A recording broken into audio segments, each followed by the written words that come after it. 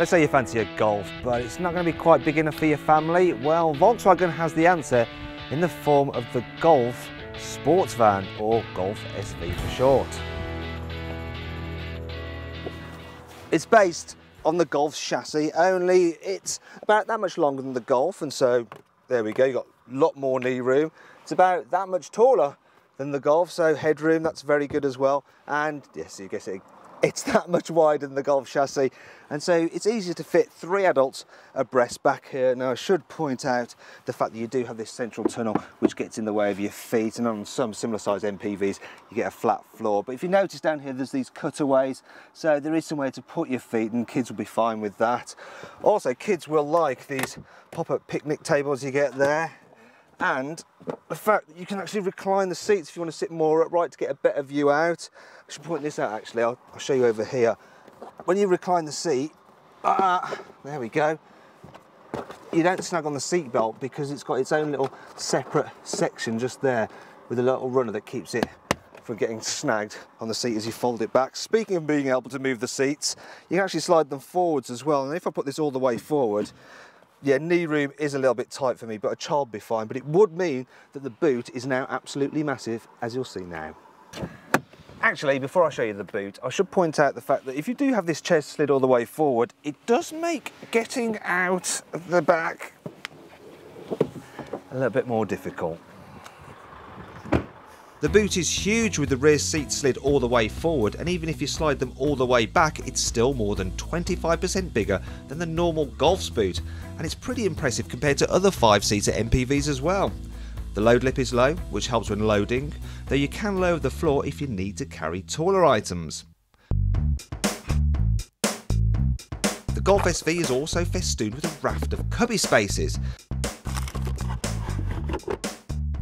It seems that every available spare bit of space has been put to good use. Even the door bins have been widened over those in the normal Golf. Here in the front you get the same infotainment system you get with a normal Golf, so you've got that proximity sensor for the touchscreen. There you go, as you move your finger towards, the items pop up, and it comes with stuff like DAB digital radio. You've also got USB connectivity, and as standard all models get air conditioning and Bluetooth for your mobile phone. There's lots of adjustment in the seat position as well, which is really handy, especially when it comes to raising the driver's seat. So I had it quite low just, but because the car is quite tall, I can jack it really high up for a great view out and over other traffic. There's also lots of adjustment in the steering wheel as well, so it is very easy to find your ideal driving position. The Golf SV is available with a wide choice of turbo petrol and turbo diesel engines.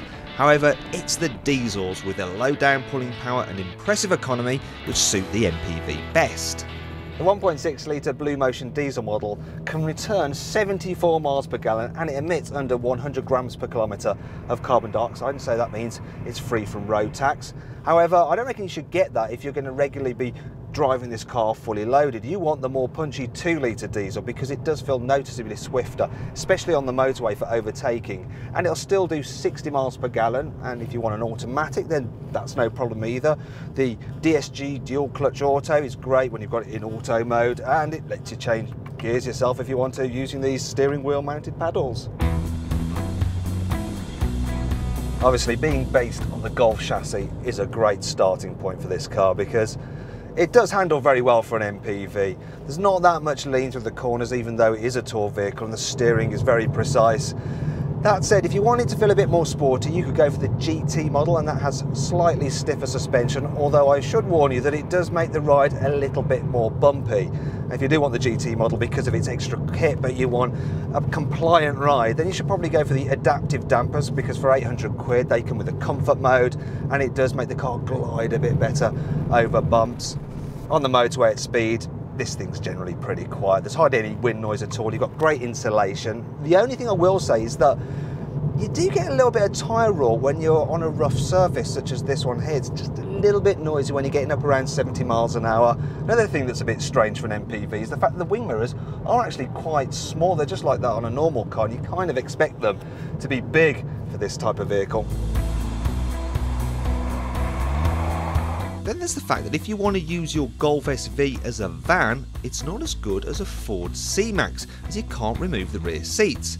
In fact, this 5-seater MPV can't quite match the total load-lugging capacity of many of its rivals.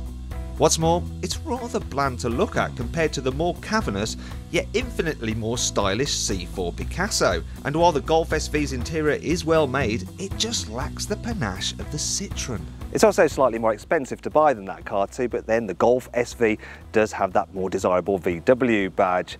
And when you come to sell it on, you should be able to get a bit more money for it. But if you want a 5-seater MPV with rear seats that you can remove, then you want to check out our review of the Ford C-Max by clicking up there. If you want to see the 5-seater MPV with the most style, then you want to check out our review of the Citroën C4 Picasso by clicking down there. If you click down there, you can watch our very latest video review. If you click up there on our logo, you can subscribe to the Carbuyer YouTube channel.